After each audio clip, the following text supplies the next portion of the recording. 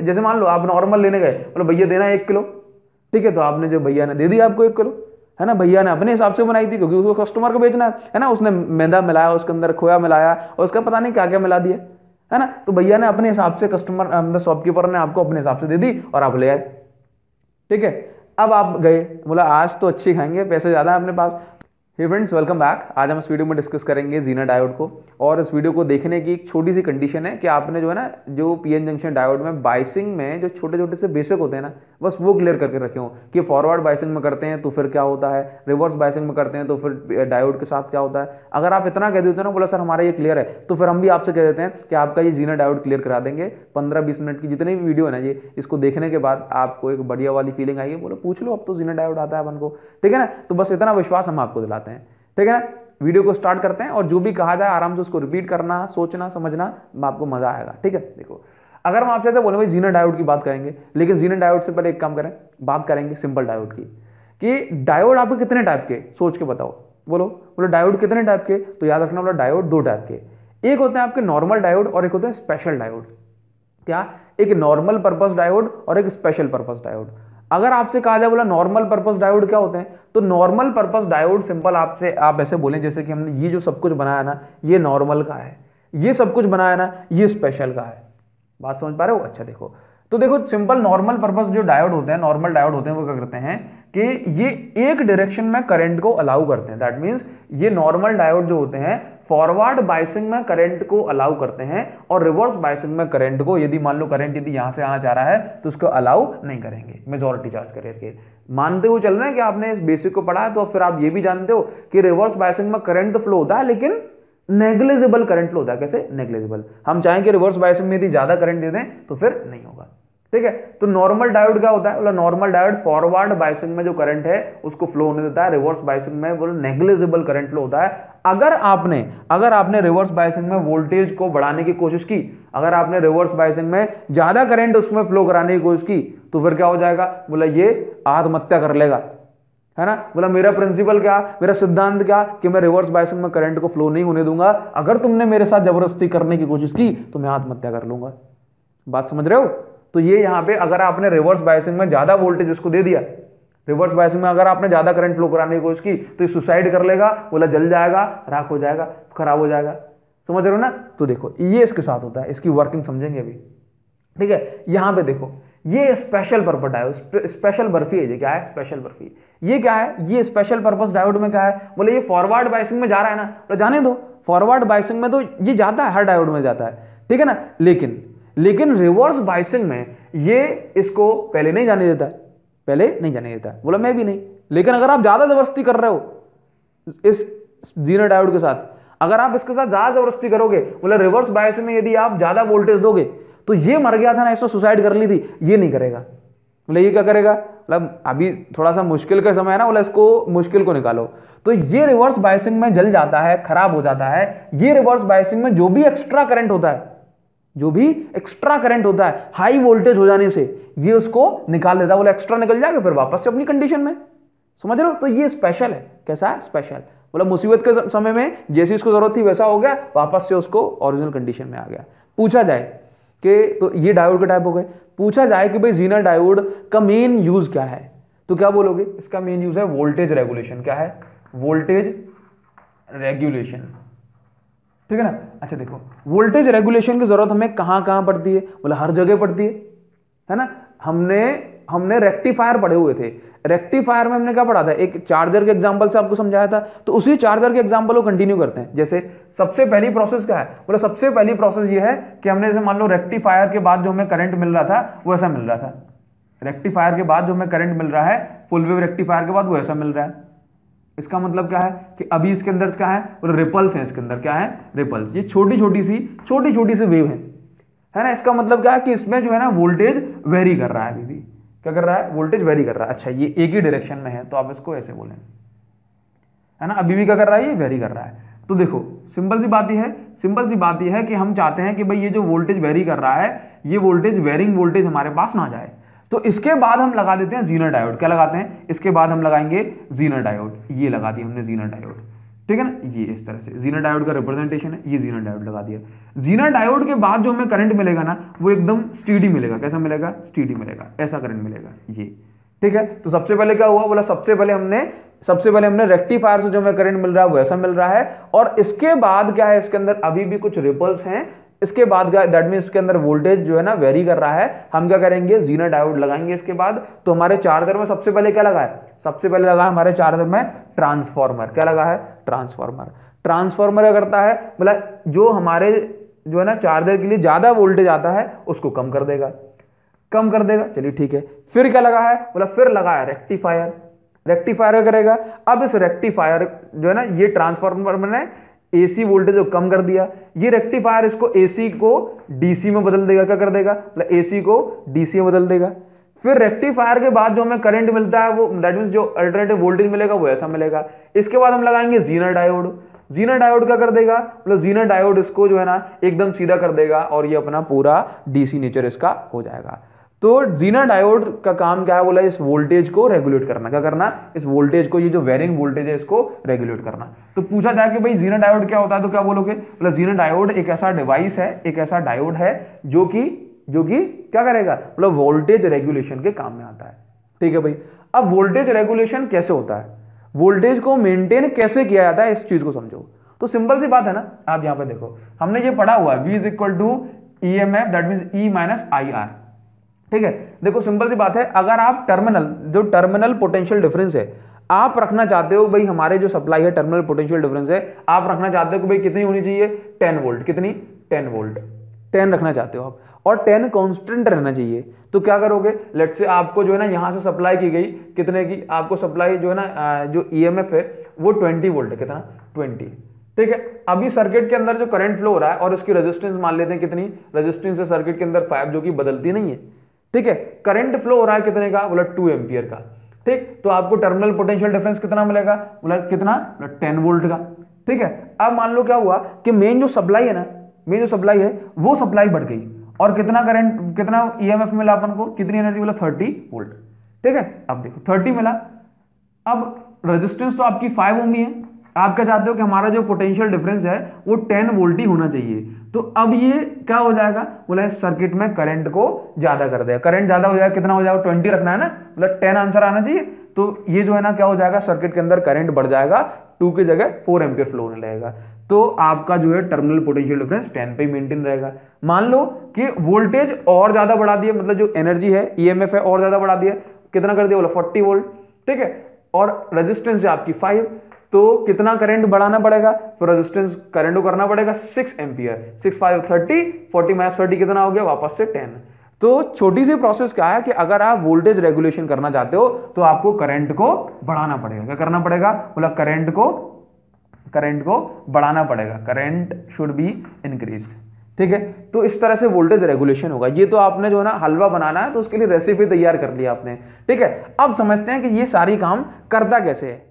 ठीक है ना। जीनर डायोड को, आपको जीनर डायोड का इतनी सी बात समझ में आ रही है। अब समझते हैं कि जीनर डायोड काम कैसे करता है। पूछा जाए कि भाई जीनर डायोड वोल्टेज रेगुलेशन का काम कैसे करता है, बता दोगे?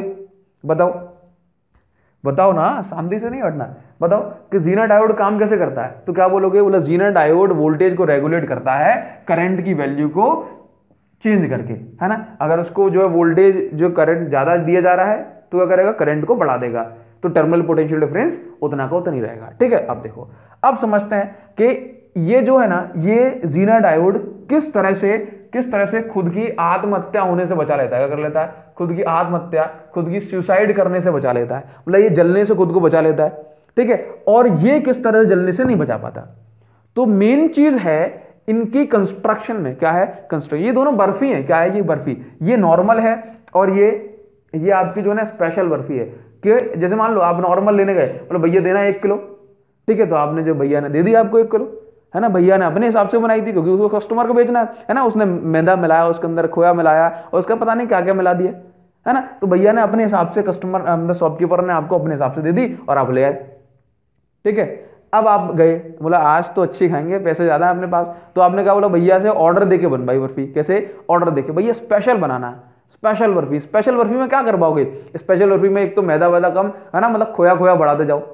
ठीक है। ड्राई फ्रूट्स अच्छे डालो, तो इसका मतलब क्या है कि स्पेशल बर्फी में क्वांटिटी ज्यादा होनी चाहिए, दबा दबा के भरनी चाहिए, समझ रहे हो। तो ये जो ज़ीनर डायोड है ना, ये भी ऐसा ही है।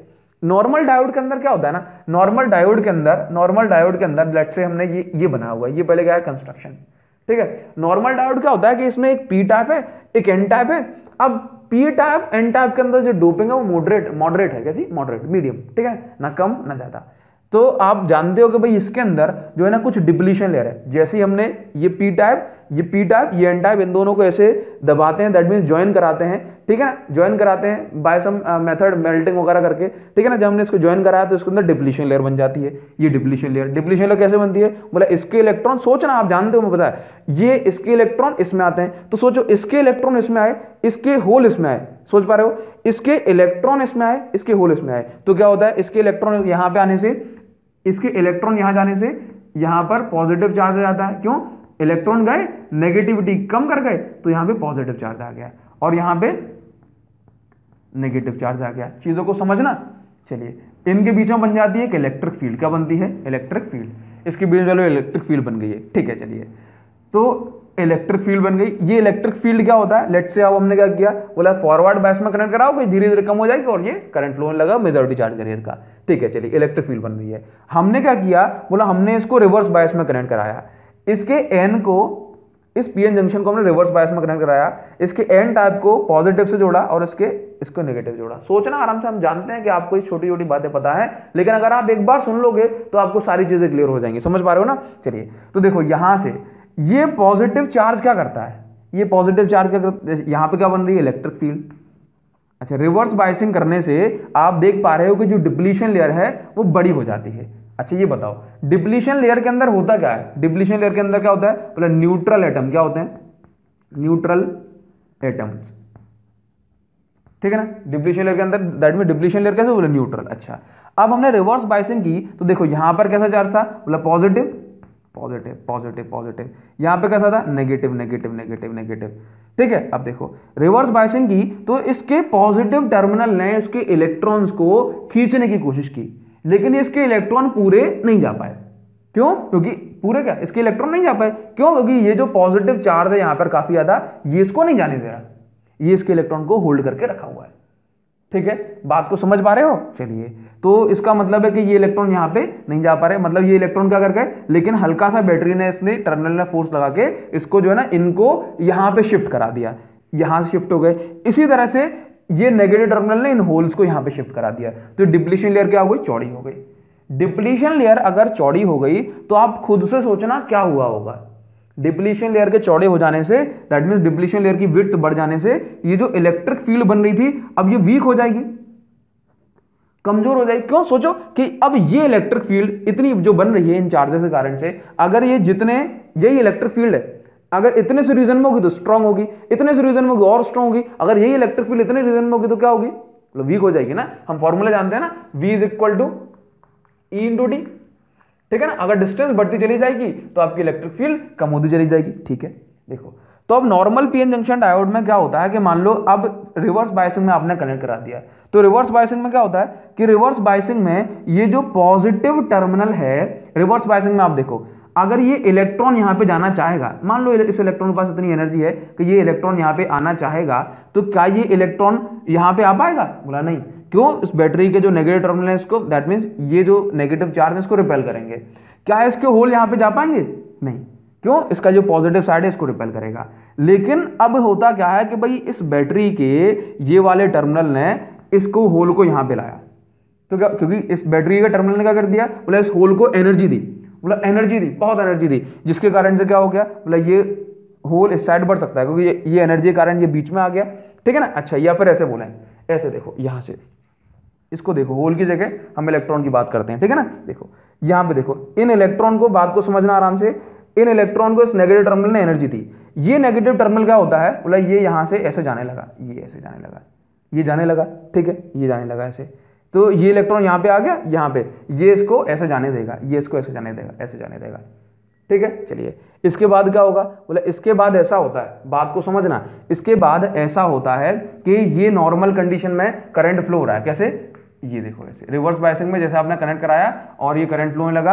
अब देखो जब बैटरी ने आपने वोल्टेज बढ़ाया, अब जो है ना सारे जितने भी माइनॉरिटी चार्ज कैरियर थे, इलेक्ट्रॉन थे, वो सारे इस साइड घूमने लगे। अब जो है ना और ज्यादा करंट नहीं बढ़ रहा, ऐसा होता है, ठीक है। लेकिन आप नहीं माने तो आपने क्या किया, ये वोल्टेज ये करंट, आप नहीं माने तो आपने क्या किया, बोला हम बड़ी बैटरी लगाते हैं। क्या, बड़ी बैटरी। तो बड़ी बैटरी के लगाने से क्या होगा, सोचो ना, बड़ी बैटरी लगा दी तो इसके जो एटम्स होंगे, आप जैसे मान लो बड़ी बैटरी लगा दी तो यहां का जो इलेक्ट्रॉन होगा ये क्या करेगा, यहां का इलेक्ट्रॉन को बहुत एनर्जी मिलेगी। सोच पा रहे हो कि आप नहीं माने, आपने जो है ना वोल्टेज को बढ़ाया, तो ये जो इलेक्ट्रॉन जो यहां पे पहले आराम से हौले से घूम रहा था, ठीक है ना, ये क्या करेगा, ये यहां पर जो है ना इसको बहुत एनर्जी मिल जाएगी। क्यों, इसको ज्यादा ताकत से पुश करेगा तो इसको बहुत एनर्जी मिल गई। ये बहुत ज्यादा काइनेटिक एनर्जी के साथ आता है। और डिप्लीशन लेयर कैसी है, बोले न्यूट्रल। डिप्लीशन लेयर न्यूट्रल है, इसमें से दैट मीन इसके पास एटम है, ठीक है। तो इसमें से क्या करेगा, बोले ये यहां पे आएगा बहुत ज्यादा एनर्जी के साथ, इस डिप्लीशन लेयर के एटम में जो दैट मीन्स जो कोवेलेंट बॉन्ड है उसको तोड़ेगा। तोड़ने के बाद इसमें से एक इलेक्ट्रॉन छिटक जाएगा और ये एक इलेक्ट्रॉन दूसरे एटम से टकराता है। दूसरे एटम से टकराने के बाद क्या होगा, बोला उसमें से इलेक्ट्रॉन निकल जाएगा। इसी तरह से काफी सारे इसके बीच में कोलिजन होगा। कोलिजन के कारण से क्या होगा, बोला बहुत ज्यादा हीट निकलेगी। और अगर बहुत ज्यादा हीट निकलेगी तो फिर ये क्या हो जाएगा, बोला जल जाएगा। क्या हो जाएगा, जल जाएगा। यहां पर ये जला कैसे, क्योंकि इसके अंदर क्या हो गया, बोले बहुत ज्यादा करंट बढ़ गया। क्यों, क्योंकि आपने अगर बैटरी बढ़ा दोगे तो इसके पास जो है ना इस इलेक्ट्रॉन को बहुत एनर्जी मिल जाएगी। वोल्टेज बढ़ाने से बहुत एनर्जी मिल गई, एनर्जी के कारण से ये यहाँ पे आया। डिप्लीशन रीजन में जो एटम थे उसके इलेक्ट्रॉन को उसने तोड़ा, मतलब अलग किया।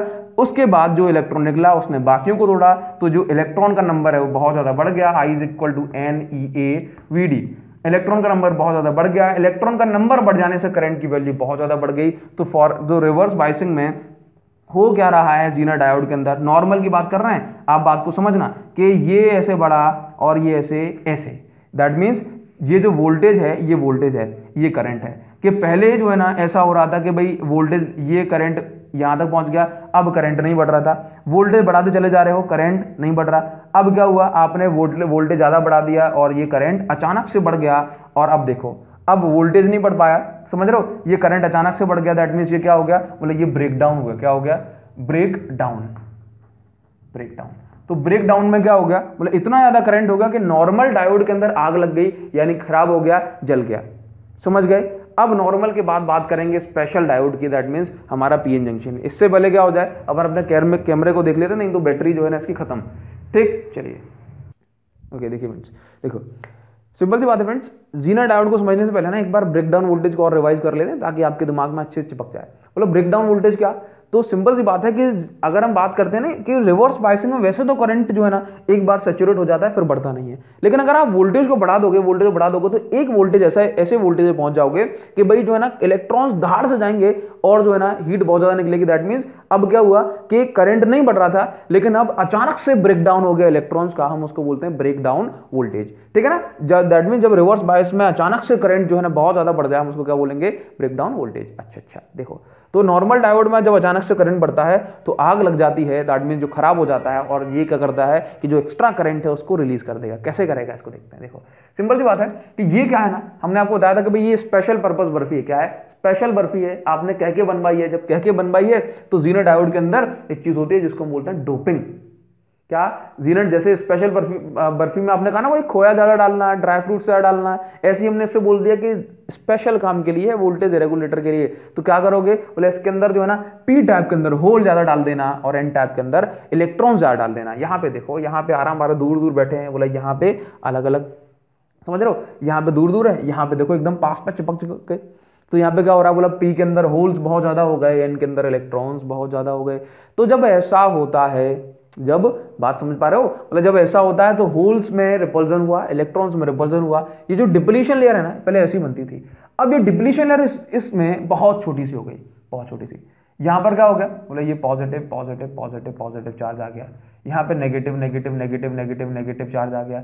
बीच में बन रही है इलेक्ट्रिक फील्ड। बोला इलेक्ट्रिक फील्ड इतनी स्ट्रांग, बहुत स्ट्रांग, क्यों, क्योंकि वही बात आ गई ना फिर से, बोला क्या कि अब यही इलेक्ट्रिक फील्ड है, इतने रीजन में बनेगी तो वीक हो जाएगी ना। अब यही इलेक्ट्रिक फील्ड है, अगर इतने से बन जाएगी तो उसकी स्ट्रेंथ अच्छी होगी, इंटेंसिटी, है ना, क्योंकि हम जानते हैं V इज इक्वल टू फिर से एक बार E इंटू डी। अगर डिस्टेंस आपने जो है ना बहुत कम कर दी तो इलेक्ट्रिक फील्ड बहुत स्ट्रांग हो जाएगी। तो यहां पर इलेक्ट्रिक फील्ड क्या है, बहुत स्ट्रांग है।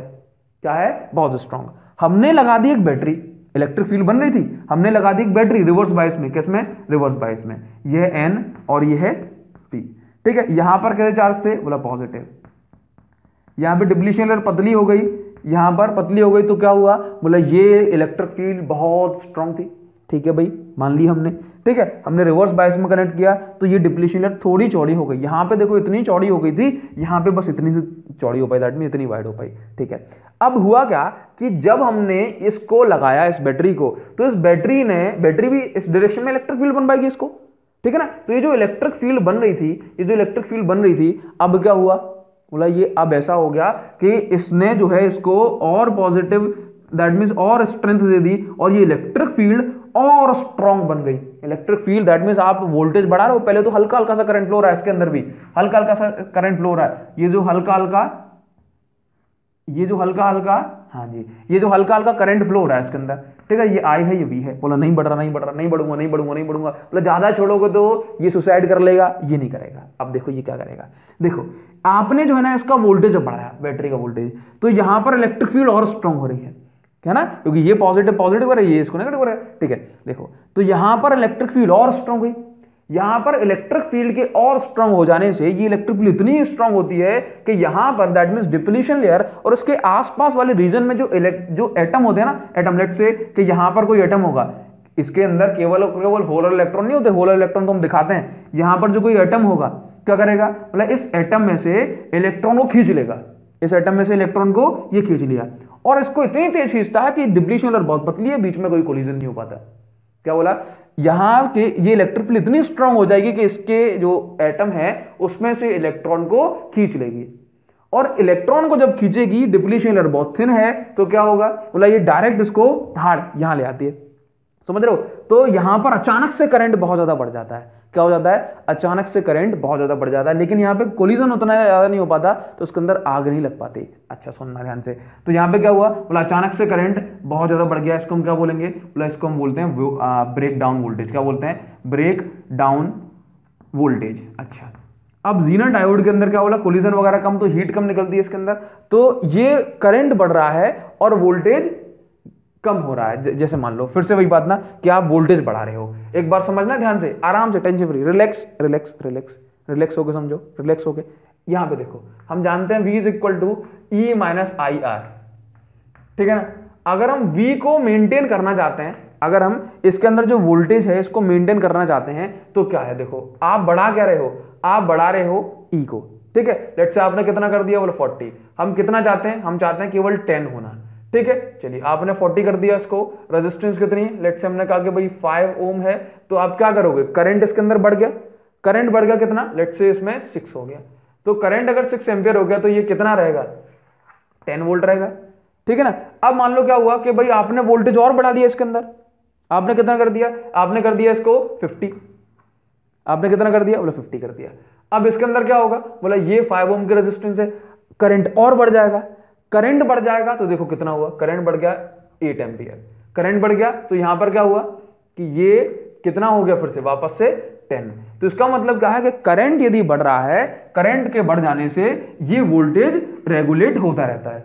तो अगर यहां पे जो है ना, अब देखो वोल्टेज नहीं बढ़ रहा लेकिन करंट बढ़ रहा है, ठीक है। जैसे ये करंट एक बार निकल जाएगा, हम अभी सर्किट डायग्राम दिखाते हैं आपको, तो वापस से अपनी ओरिजिनल सिचुएशन पे आ जाएगा।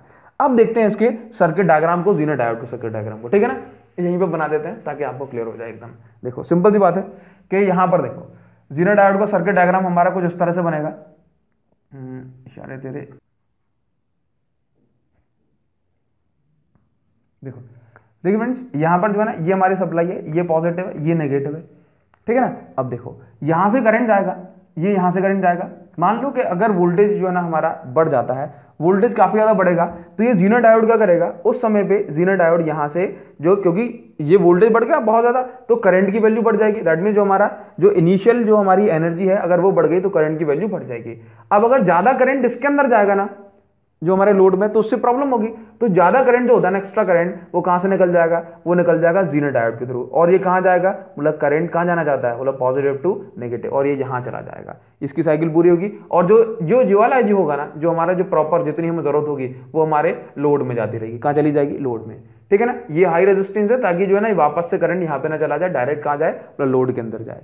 ठीक है ना, क्लियर है इतनी बात। तो ज़ीनर डायोड का काम कैसा है, बोला ज़ीनर डायोड का काम सिर्फ ऐसा ही है जैसे हमारा जो है ना, जैसे कोई भी चीज़, जैसे हमारे घर में कुकर है, ठीक है ना, उसमें जो एक्स्ट्रा स्टीम निकल जाती है तो वापस से जो वॉल्व होता है नीचे आ जाता है। तो बस ऐसे ही काम है ना। इसके अंदर क्या है कि जो एक्स्ट्रा करंट है अगर ये निकल जाएगा तो वापस से ये नॉर्मल डायोड की तरह फंक्शन करने लगेगा, और ये इस तरह से। ठीक है, तो ज़ीनर डायोड हर जगह यूज होता है। ठीक है ना, जहां जहां पे रेक्टिफिकेशन की जरूरत है वहां पे आपको ऐसे रिपल्स मिल रहे हैं, ये इस तरह से, ये इस तरह से, इस तरह से, इस तरह से। तो हमें क्या करना जरूरी है, बोला अगर ज्यादा वोल्टेज आ रहा है तो उसको मेंटेन करना जरूरी है, और ये मेंटेन करता है। ठीक है ना, बोला अलग अलग वोल्टेज के लिए ज़ीनर डायोड आते हैं। ऐसा नहीं कि भाई पहचान लेगा खुद से, वो अलग अलग वोल्टेज के लिए अलग अलग ज़ीनर डायोड आते हैं। भाई 10 वोल्ट के लिए, 4 वोल्ट के लिए, 5 वोल्ट के लिए। ठीक है ना, तो ये हुआ ज़ीनर डायोड। ठीक है, आई होप, बहुत बहुत उम्मीद है कि आपको समझ में आया होगा। और बहुत ज़रूरी बात कि आराम से आप कमेंट करें, अपना फीडबैक दें, बताएं कि आपको कितना समझ में आया, है ना। क्योंकि देखो बहुत ज़रूरी है ना कि अगर आप अपना कमेंट, दैट मीन्स अपना फीडबैक दोगे ना तो बहुत खुशी होगी। ठीक है ना, लाइक शेयर सब्सक्राइब ज़रूर करें। ठीक है, इसके साथ साथ बस इतनी सी बात है कि आप ज़रूर बताओ कि आपका एक्सपीरियंस इस वीडियो को लेकर क्या रहा, है ना। तो आज की इस वीडियो की मेहनत सफल हो जाएगी। ठीक है, तो इस वीडियो के लिए इतना रखते हैं, तब तक के लिए thank you so much friends, thanks a lot. I hope आपको मज़ा आया होगा। Thank you.